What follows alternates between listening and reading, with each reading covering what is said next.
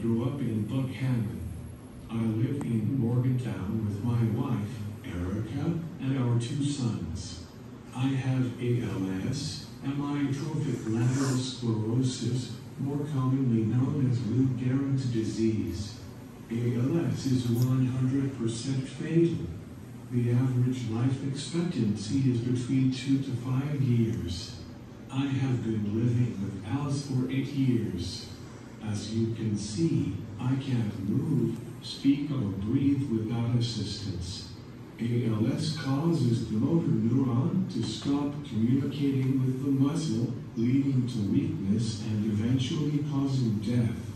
I use my eyes to type, communicate with others, and I can even drive with my eyes. I know what you are thinking. Yes, I am a badass, but let's not get weak-spirited. I have been dealt a tough hand. There are days that I can barely get out of bed. I have had to develop a mental attitude in which I embrace adversity. We, as humans, are wired to seek comfort. We run from adversity. I challenge every one of you to forego your desire for comfort. Embrace adversity. Adversity is opportunity obscured by doubt and fear. I have had 3 life-extending surgeries. The most difficult, by far, was my tracheostomy.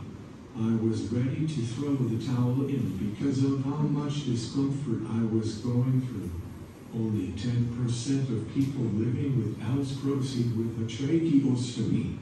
The expense is the main deterrent, but the thought of being tethered to a ventilator and prolonging this unimaginable life is a challenge that few accept.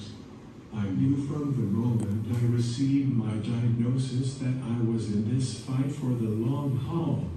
I knew that I would experience moments of doubt and mind-bending, teeth-grinding frustration.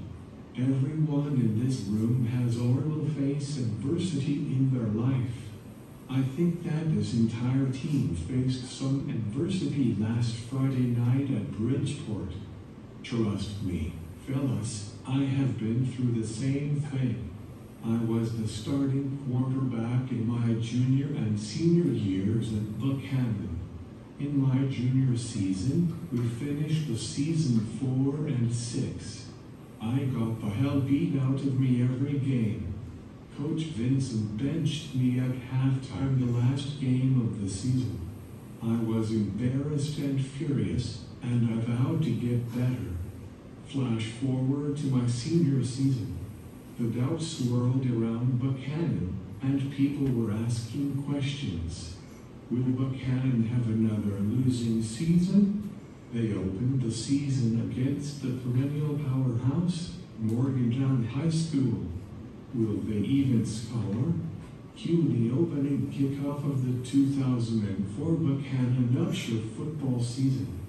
Guess what? We opened the season and got embarrassed. Morgantown High School beat us 40-0. The Record Delta published an article about the game with my picture with a quote from Coach Vincent. Coach said, "They made us look slow." I felt personally responsible for the loss. I vowed to make a difference. I refused to give up. You see, just like many of you, I was not the most talented or gifted athlete. There is a saying that I took to heart after my junior year.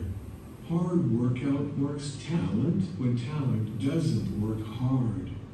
Think about that for a second. Hard work outworks talent when talent doesn't work hard. That saying was the mantra for the rest of my senior season. After getting embarrassed by Morgantown, we went gangbusters. We ripped off 9 straight wins and finished the season 9-1. We were the first team to host a home playoff game in 25 years. Unfortunately, we lost to Jefferson County in the first round of the playoffs. I received a scholarship to play football at Fairmont State College after the season.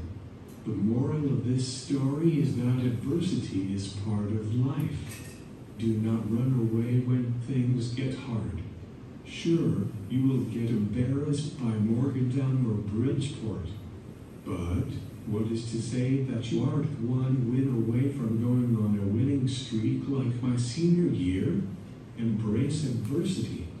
Go against the grain. Be one of the 10% of people who knowingly trudge uphill against insurmountable odds to face certain death, but refuse to accept defeat. If I can fight against a terminal illness, you can suck up an embarrassing loss and kick the shit out of Ripley. Old blue and white. Good luck. Play hard, fast, and smack someone in the mouth for old number 10. Let's go, Bucks. Yes, sir.